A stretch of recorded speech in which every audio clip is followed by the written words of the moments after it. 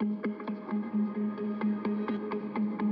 last home was in Houston, Texas. I've lived in 3 states that have fire ant problems. Houston is, we had them in our backyard. I lived in Florida for 4 years. I lived in 2 different places in Florida, and we had them in Florida. And in fact, I spent 5 years living in Virginia, and they're up in Virginia as well. So 3 of the 4 states that I've lived in have had fire ant problems. Well, I mean, to be blunt about it, it sucks. So, I mean, there's really no other way to put it. I've been in Australia now 2 years, and one of the things I noticed is everybody wears thongs. And we don't wear thongs in the States unless you're going to the beach.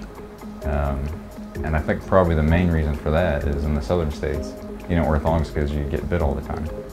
We bought in a new housing community, and within 6 months of moving into the property, they were pretty much every 1 to 2 meters. In our backyard, before we started treating for them, there was probably, I don't know, 100 nests. And every now and then, you'd hear the kids just starting to scream. And so you knew, all right, something's going on.